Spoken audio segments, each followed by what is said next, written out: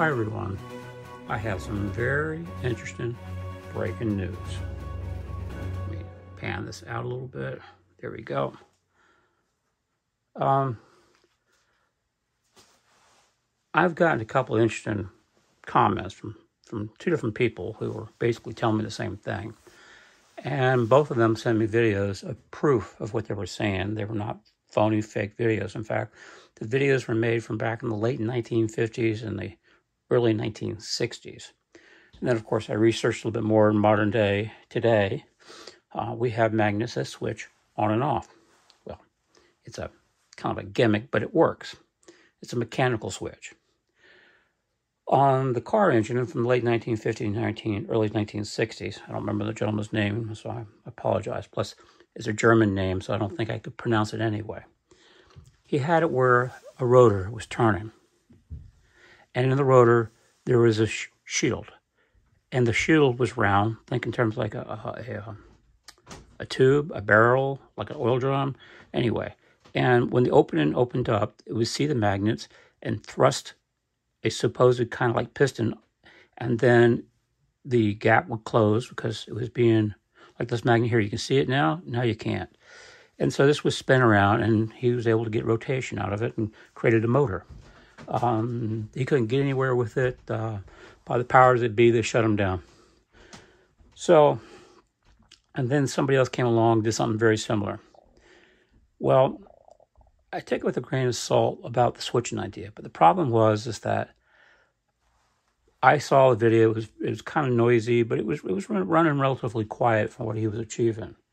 But how could I switch? I'm thinking, no. How about if we don't switch magnets on and off? How about if we switch the polarity without having to actually switch the polarity? In other words, fixed polarities. Check this out. First thing you need to note, there is no shielding anywhere to be seen. Let me grab this sample magnet here. Show you all what's going on. Then I'll show you the good news. The amazing good news. This is just a 1-inch by 1-inch neodymium circular or cylindrical magnet. North pole, south pole. Okay? I'll back the camera off. Okay? Over here, I have that same magnet on this wheel. I also have 4 of them here. All of these have the north pole, north, and north. On this side, though, on this one, we have the south. So when this magnet is approaching this stator magnet, so this is the armature magnet, this is the stator magnet. And by the way, if you're new to my channel, welcome. I'm glad to have you on board. Hopefully you'll hang around.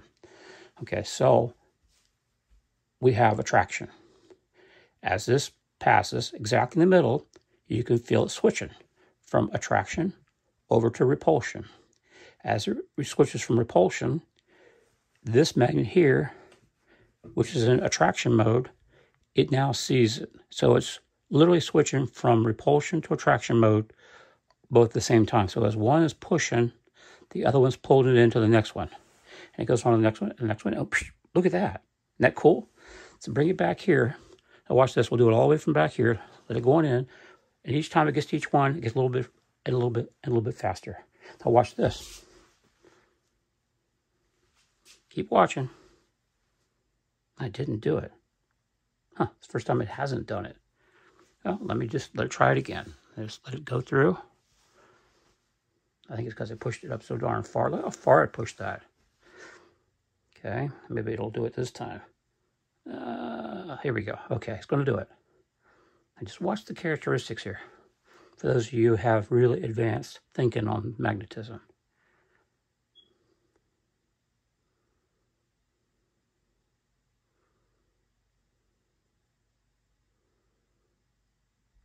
Now, what's going to happen here is that since all these are in traction mode, repulsion mode going this way, because the magnets are all angled, except this one. This one needs to be angled more. This is why is having trouble going this way. So, because there's repulsion mode on this side. So when it comes to a final rest, it will rest on this side. Not in the middle, but on this side.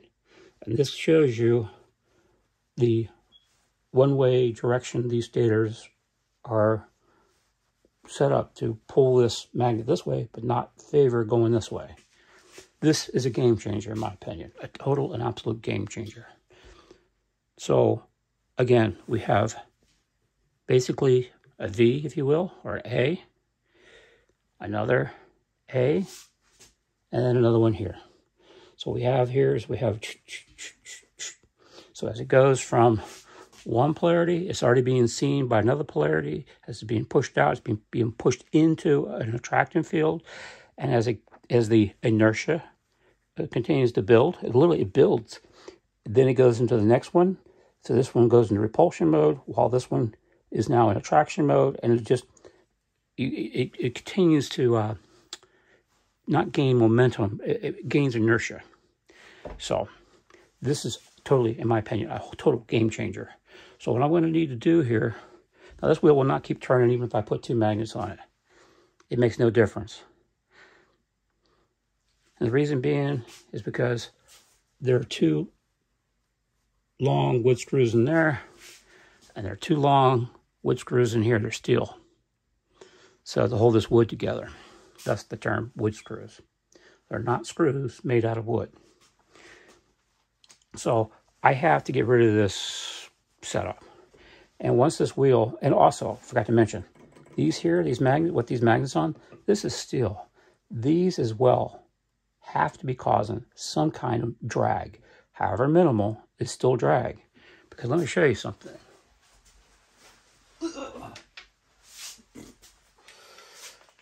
I want you to see this. Here's an inch ruler. I'm in America. I don't do things in centimeters. I know America's turning over centimeters. It's frustrating. But if you look at this here, do it down here. This is approximately 4 inches from the wheel. This one's approximately 4 inches again from the wheel. And that one's probably 4 inches. This one's a little closer though. This one, oh gosh. Oh, dang it. Anyway, this is probably closer to 3.5 inches or something like that. So, it goes to show you how powerful these magnets are. Even though they're that far away from this armature magnet, it's still very effective, which means that this magnet is also seeing this steel, the base, the top up here. So all this is also complicated matters. I'll put another magnet on here, but watch one last time, but it's not going to work any better. It's just got too much drag between this and the wood screws. But I had to show you this. This is crazy. No, what do you call it? No shielding. And look, it kicks out faster. It accelerates. It goes through. Watch this. Do it from a stand and start. Let me get it so I can feel it hitting the traction mode. Right there. That's virtually from standstill. Look at that. That's just, this is a game changer in my opinion. Okay, so let me get another here. Another one of these here. If I put it on the other side, it won't work. If I put it, let me make sure I got in the right mode of attraction.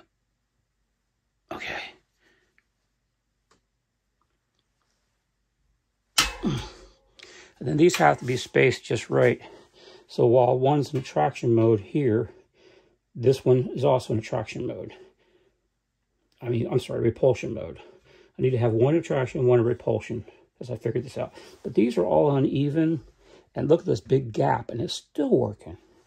Okay, so this is now in repulsion. This needs to be in attraction mode. Okay, attraction, repulsion, a little bit more over here.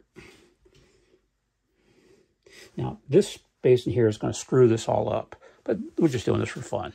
Okay, now let's bring it through. Let's see how much more speed it does or doesn't gain. Ooh, oh my gosh. That was sweet. Ooh.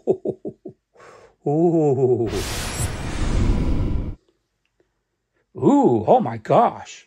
That was sweet. Ooh. Try one more time here. Oh my word. Oh my word. Are we on to something? Are we on to something? I'm out of magnets, guys. I don't have any more of these things. So what I'm going to have to do here is I'm going to have to get rid of all the metal. I'm going to have to either get brass mounts or figure out where I can get some plastic elbows. And I'm going to have to get rid of this here. And that way you don't have the wood screws. This is crazy good. I mean, this is crazy. Absolutely crazy. No shielding. And so what will happen here at some point is I tweak these and get the spacing mathematically. I have to do this mathematically, and there's no real math. I just winged all of this. I just kind of threw it together and had some fun. And so I spaced this extra far apart, thinking I was going to have the next one far apart. But it had trouble, didn't really want to favor too well. Let me watch this. I'll take this out. You'll see what I mean. Now let's try this. Do this around this way, I guess. Where are those mags? Here they come. Let me slow it down. That's too fast. Just nice and slow. It worked, but nowhere near as sweet. Put this back. Okay. Now let's let it come through again, just as slow as it was before. Let me slow it down. Whoa, whoa, whoa. Okay. Here we go. Wow. That's crazy. That is crazy. What's this going to do here? Yep, it doesn't want to go in the other direction. That is absolutely awesome. This is freaking awesome. Wow. This is a total game changer in my view. I guess what'll happen here is I'll figure out how to tweak this, get these magnets closer, get the torque up, get more magnets on the wheel, get more of these going all the way around to increase torque. And then at some point, we can expand this where we have multiple layers upwards. And maybe the layers will have to be staggered. So they're like this, like you see on, I don't know what the darn thing's called, per-dev or per-div or whatever motor. They have theirs staggered. This is a different arrangement. This is not the same as what we see on YouTube. So, okay, that's it. I want to get this edited and up on the news, and I'll release this at noon here. It'll be noon today when you're watching it at noon, because I'm going to set it for 12 noon. Alrighty, wow, thank you guys. Oh, and thank you for all the criticism too. I take it with a grain of salt. It doesn't bother me. People think I'm wacko, just crazy, eccentric. I don't care what you say. I'm getting results. I don't know anybody else on YouTube who's sitting down explaining this and doing this and actually getting results. That is amazing.